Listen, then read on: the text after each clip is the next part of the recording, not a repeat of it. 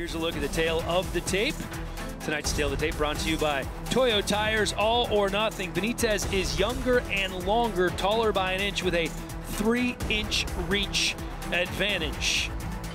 Back in the octagon is our referee for this fight, Big John McCarthy. All right, Benito, Steven, you ready? Let's get it on. Our fight clock tonight, as always, brought to you by Toyo Tires, all or nothing. I mean, you see both guys. Steven came out right in his face. Benito returned with a flying knee. I mean, both these guys are fighters, and that's why I'm really excited about this fight. This is the one fight that I really was pumped for. Yeah, I agree with you. Steven in the red trunks there, Lopez in the green. We're going to see who's going to break, because I don't think either one of these guys is the kind that shows any sign of breaking. Close your hands when they're coming out. Fight. That new rule is important now. We don't want to see somebody get a finger in the eye, attached retina or something like that. That's really brutal. Nice knee on the inside. Benito. Benito just dropping those hammered fists and strikes. He's looking at that. Okay, good job by Peterson in defending that top position and transition that Benito was looking for. Looks like there could be a little blood on the left side of Peterson's face. Peterson is looking for that takedown.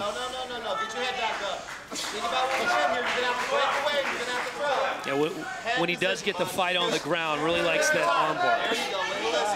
Yeah, he's got a good guillotine also. So if he's defending a takedown himself, you don't be afraid. Don't be surprised if you see him jump to a guard looking for that guillotine. Yeah, 7 wins by submission for Peterson, who has Lopez up against the fence here in the first round. Lopez is doing a good job of defending his takedowns, and that was a nice knee on the inside. Peterson needs to separate and go back to the striking department. Exactly, good job. It's almost like you've done this before, Eve. They listen to your coaching. It's like you're right there in the corner with him, bro. A little bit, but his face is a little busted up, and I think that happened from those knees up against the fence. And that's going to give Benito some confidence.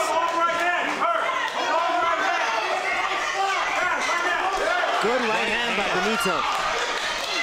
Tries that flying knee, gets caught, and look at the blood all over Peterson's face.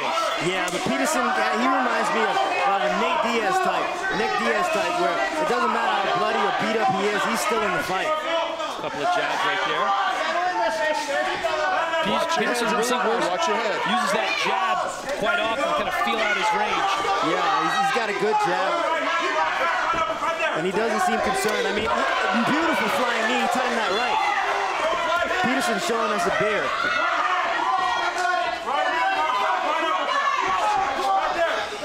But what Peterson needs to do is he needs to change the game up a bit. He can't keep coming in at these straight angles. He's got to throw some feints and use some angles to enter on a guy like Benito, because Benito's using that range to his advantage and firing that flying knee. He's thrown it 3 times and landed 1 or 2 of them. Good right hand. Peterson a slight favorite in this one. And once Peterson gets to the inside, he can stay on the inside. With punches, not with clinching and transition to takedown. Good body kick by Benito.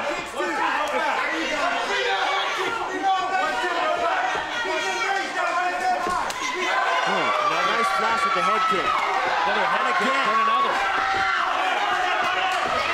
Watch your head. Peterson's tough, because that second head kick was solid. Yeah, he's eating a lot of them. Benito doesn't seem to be tiring here much at all in the first round. No, and he must have improved his stamina since the last time I saw it. But we are still in the first. The good thing about Peterson's heart is that he can't see that blood on his face, so he doesn't know how bloody he is. He might be able to taste it, though. Oh, he's tasting it in his sinuses, I promise you that. All right, close the hand. Nice counter right hand by Lopez. Spinning leg kick doesn't land from Lopez, but these guys are very aggressive with the kicks here in the first round. Yeah, this is a fun fight. Sometimes I'm forgetting I'm supposed to be commentating. I'm just watching and enjoying it. Nice right hand. This is why this is the fight that I was excited about. Well, it's everything we thought it would be so far in the first round with about 36 seconds to go here. He's got that wrist control, but what Lopez is doing the right thing by looking for that head position to create some space. He doesn't want Peterson's head underneath his and jamming him up against the fence. Nice knee by Lopez. Yeah, Peterson trying to work those knees too. Peterson's working well from the outside, but Lopez has won this round, I believe. Oh, you see, the Golden Boy talking a little trash there at the end. Let's listen into the corners now with our corner cam brought to you by Grunt Style. Grunt Style, this will defend. Let's listen to Peterson's corner. Breathe, listen to me, okay? He's tired, you understand? He's freaking tired, all right? You need to back him up with a jab. You need to back him up with a jab. He's fine. This kid never dies. No. Water? Listen to me. Listen to me, okay? The cuts aren't that bad. Listen to me. Back him up with your hands and then go to the body with the kicks. Stop backing straight up. Every time you back up, you get hit with that counter right hand. He's leaping in. You can't back up. You gotta go forward. Forget the fucking takedowns. Let's take a look at some of these knees that Lopez was able to land. He's clinching that head, he's blocking off and landing clean knees to the face. Great job by Lopez in defending that takedown against the fence. And look at that counter right hand. As he comes in, right over the top. And here's that head kick. Slaps him with the first one, and then he throws one just a short time later. Head kick hard. The unauthorized reproduction or distribution of this copyright work is illegal and punishable under laws. The second round about to get underway. What a heck of a first round between Benito Lopez and Steven Peterson as we begin the second here in the octagon here in Las Vegas. Peterson has a large cut on the left side of his lip. I don't know how deep it is, but it's pretty long. Oh, beautiful knee. So Peterson ate it and got to the takedown. Good job by Lopez getting right back to his feet, using that wall as a third leg to stand up. Good job.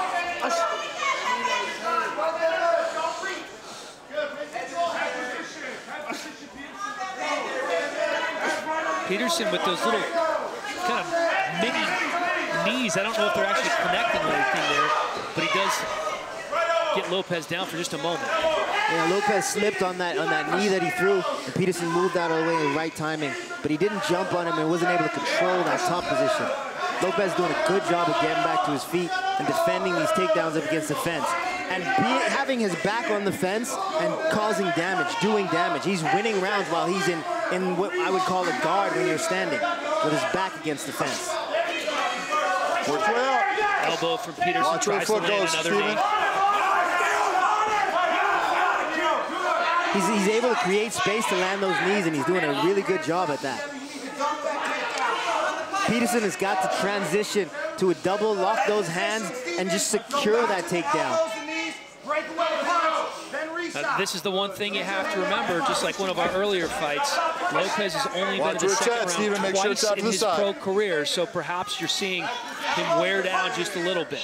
And that could be what Peterson's strategy is, you know, to keep pushing his pace. Peterson believes that he has the best cardio and that he's going to push the pace on him. So if he can get this to the third round, maybe he wears him out and finishes him. Good job. He finishes this takedown. Let's see what he can do when he gets it to the way he wants it. Good, he's got 3 minutes. That's a lot of time. We'll see how tired Lopez is if he can fight to get back to his feet. But he's got to fight for that left underhook.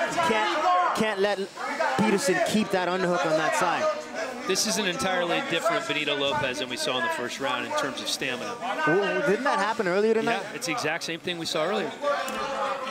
Yeah, a lot of guys get excited with this opportunity. I mean, you're fighting in front of the president and the matchmakers for the UFC. This is where every fighter that gets into mixed martial arts wants to be. And that excitement can drain that energy out in the first round. You can pour everything out in the first round. And that's not a good thing. A guy like Peterson, he's just going to fight through everything and just keep struggling to win. Peterson has won 7 out of his last 8, 15-5 in his professional MMA career. Good top position by Peterson. He's looking for a head and arm choke. He's trying to set it up. But Lopez recognizes that he's keeping that elbow flat to the mat. Peterson should keep his head down and just scoop back to that underhook on that side. He can push that arm across with his arms first, not necessarily with his head. He doesn't have to do that with his head like he's trying to do. And Lopez is trying to do what right now? Lopez needs to fight that left arm back to that underhook. That left arm being underneath Peterson's arms, Peterson's arms being underneath his left arm is dangerous for him. He can control that arm better, and he risks a choke, and it's going to be much harder for him to get up. Good pass by Peterson. Good pass. Now, he should look to work to a crucifix position. Push that, pin that arm, and lace his leg over it so he can land some short elbows with that left arm. There he goes. There's an elbow there. He's looking for that crucifix again.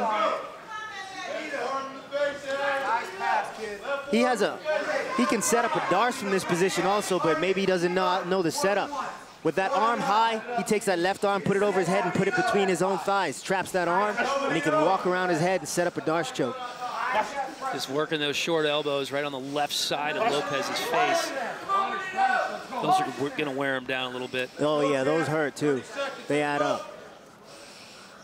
But he's just got to take control, do damage. When you start hurting a guy, that starts to also drain the tank. And if this fight goes into the third round, he wants that tank as low as possible.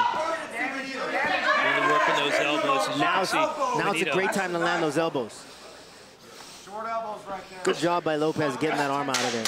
Posture and push now. Posture and push. Posture up. A couple of more elbows there as we are under 10 seconds to go here in the second round between Benito Lopez, who is on his back, and he made it through. Let's listen into the corners now with our corner cam brought to you by Grunt Style. Grunt Style, this will defend. Let's listen into Lopez's corner. Catch your breath.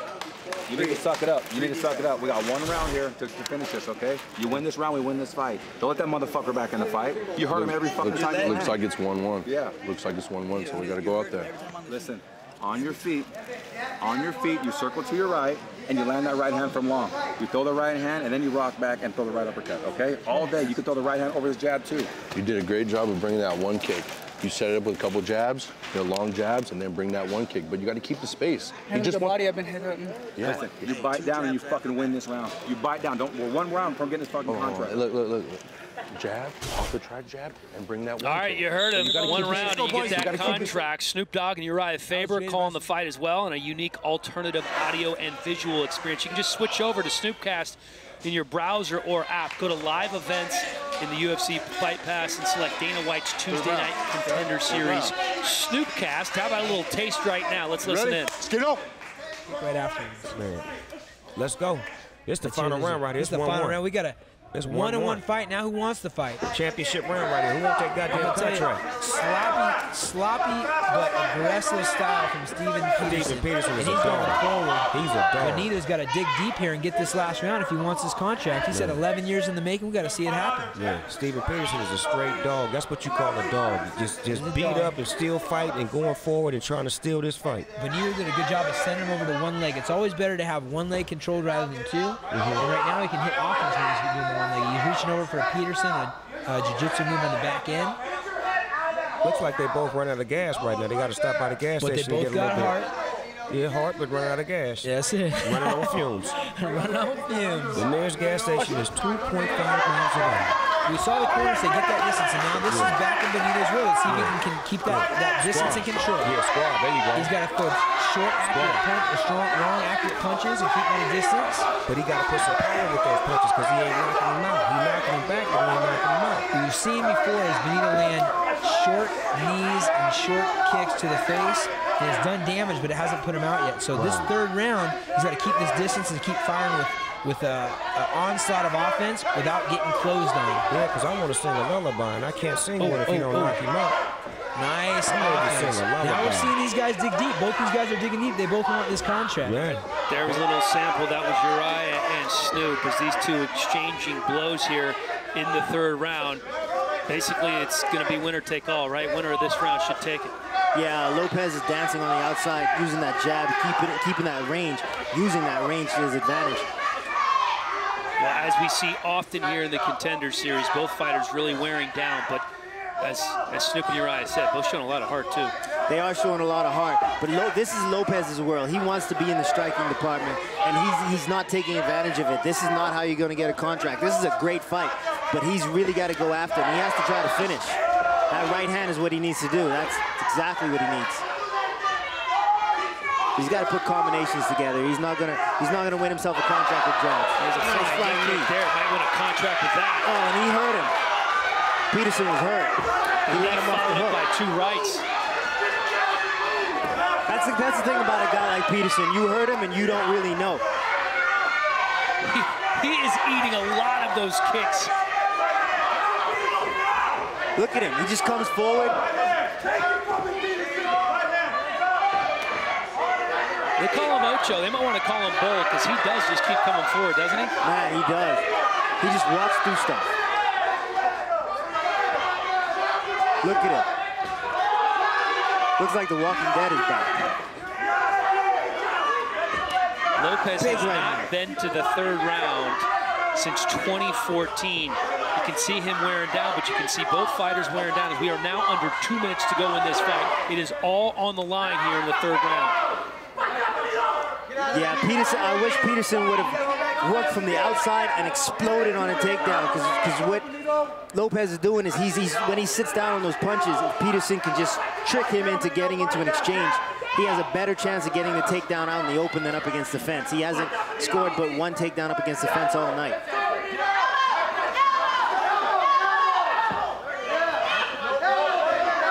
Might have a better chance of impressing Dana White, too. So far, this has easily been the fight of the night.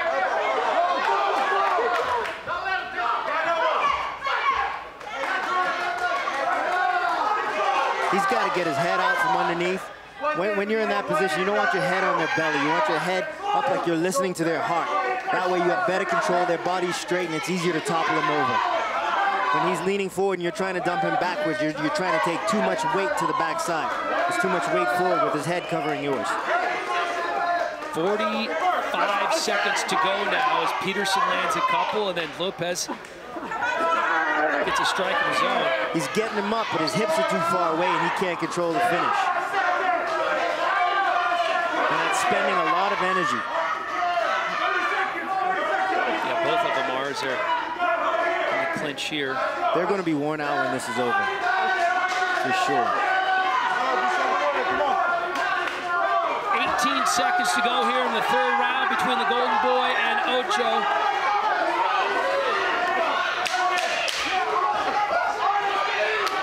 Peterson. Lopez. Both of them trying to get that strong finish, knowing it's all on the line here. Heck of a fight between the Golden Boy, Benito Lopez. Look, Dana White on his feet. It was a great fight. That was a whole lot of fun to watch, and that's why I was excited about that fight. You can see the fans appreciate it. There's a look at Benito. Yeah, that fight comes down to the 3rd round. I think it's close, and Benito may have gotten the 3rd round, but let's take a look at this fight. Lopez with that counter right hand right over the top. Beautiful, beautiful right hand, and then here's that flashing kick.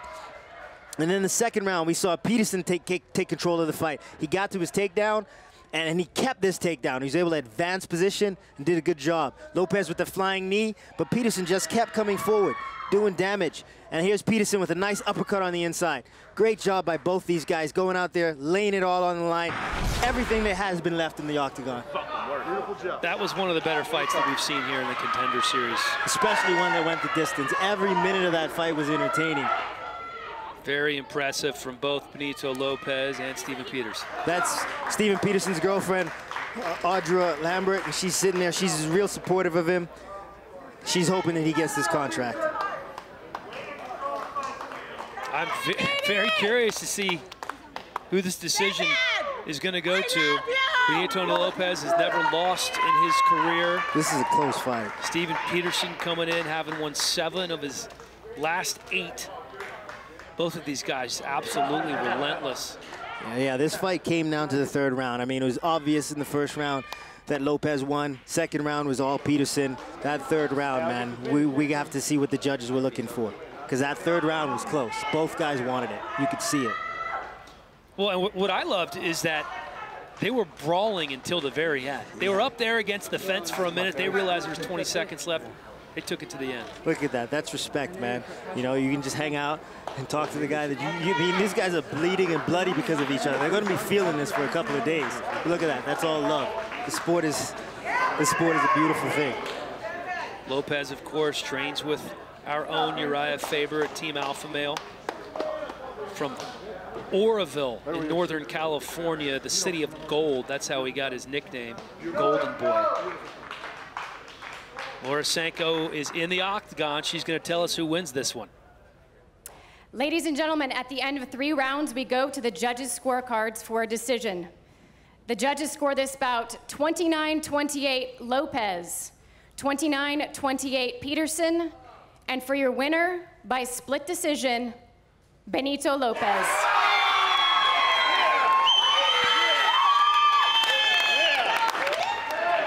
Wow. You surprised?